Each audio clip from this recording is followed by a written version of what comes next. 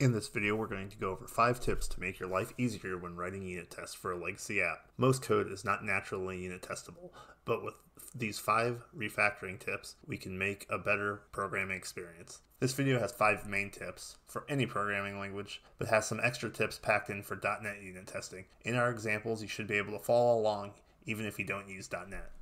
Before we get started, we are going to be using an app that we coded in the last video. A link will also be in the description. There will also be a link to the Git repo so that you have the code for both videos. Our tic-tac-toe game is great. It works exactly like we expect, but to test, it's very time consuming. By writing unit tests, we can make changes to our code and be confident that we didn't break anything.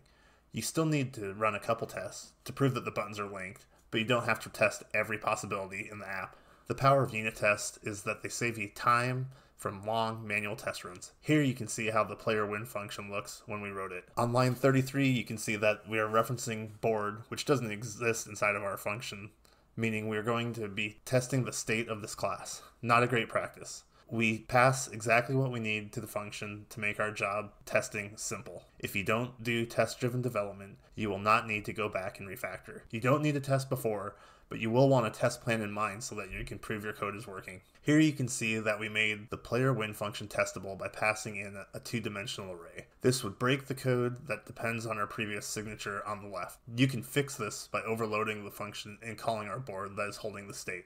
This way the original code will work with minor changes. Our tests will be easy to write. Here's the first example of a unit test.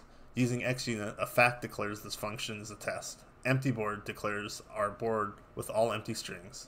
Then we use SUT as an abbreviation for system under test. We set the variable to our class we are testing, then call the method we are testing with our test data. In this case, we don't want the player to win, so we check that it is returned back false. In our next example, our test is almost identical, but we're going to be testing that the player does win. XUnit lets us use a theory, so we don't have to write a bunch of tests with funky names that are almost copy and paste of the previous test. We are returning a list of arrays in the horizontal data variable. We then pass in a parameter board to player wins row.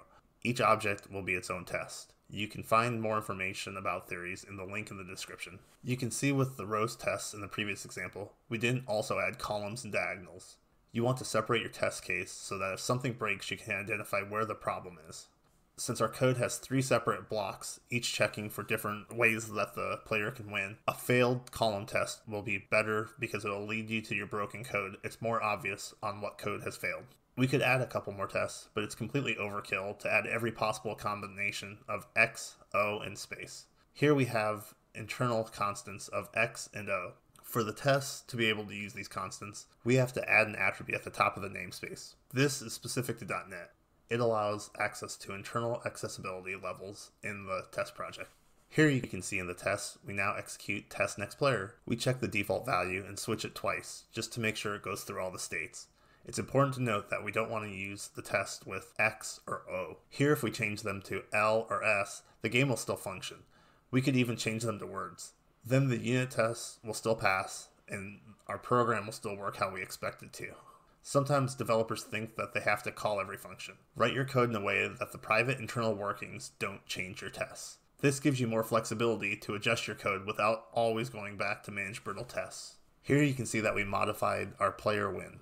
We have moved code out of the function and added row wins, column wins, and diag wins. Here we also see the power of unit tests. Because we tested the code first, we know our refactor didn't break the program. And now we have code that's more easy to read. With all the refactoring we did, we can now quickly and confidently test our code. If you made it this far, I appreciate you. In the description, there is a link for an Audible free trial. The great part is, you can claim up to 2 free audiobooks. Even if you cancel your subscription, you can keep those books. I'll see you in the next video.